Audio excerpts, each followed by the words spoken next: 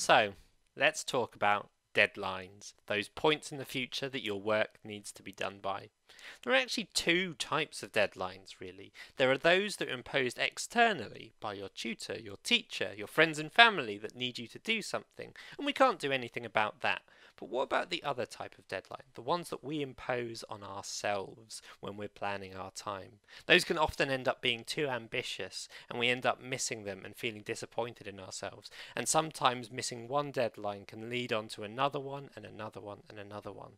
Well, let's have a think about changing the way we create our own deadlines. And for this, let's stop thinking about fixed points and let's start thinking about ranges for deadlines. What do I mean by this? Well, ask yourself three questions in relation to any piece of work. Number one, when do I need to have done this by? This is the latest possible point that I could possibly do this work. Number two, when do I hope that I could do this by? This is your most optimistic goal based on your abilities to read, write, or do these tasks on past experience. What if you absolutely hit your best potential? What would you manage and how quickly could you do it? And in between those, we're going to take a midpoint. When would I like to have done this by? If you can have had these three ideas and start to create them into a range, you're going to give yourself a lot more flexibility. Rather than saying I'm going to do everything by Friday at 5, think that I'm probably going to have completed this somewhere between Thursday evening and Friday evening.